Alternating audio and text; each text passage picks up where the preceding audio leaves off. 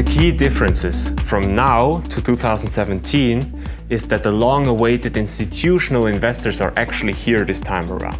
The sentiment towards Bitcoin and other cryptocurrencies has shifted from "why should I have Bitcoin in my portfolio?"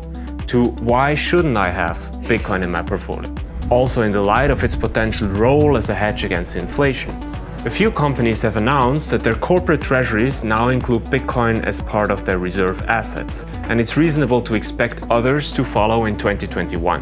With the launch of both Polkadot and Ethereum 2 last year, the staking market overall has the potential for growth in 2021.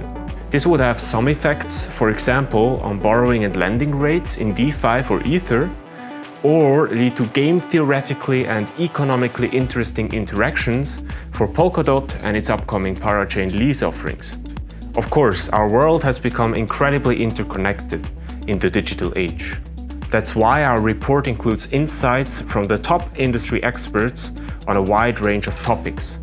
Is the perfect macroeconomic storm brewing for cryptocurrencies? What is the future of blockchain interoperability? And what stands really at the heart of DeFi? What is the long-term vision?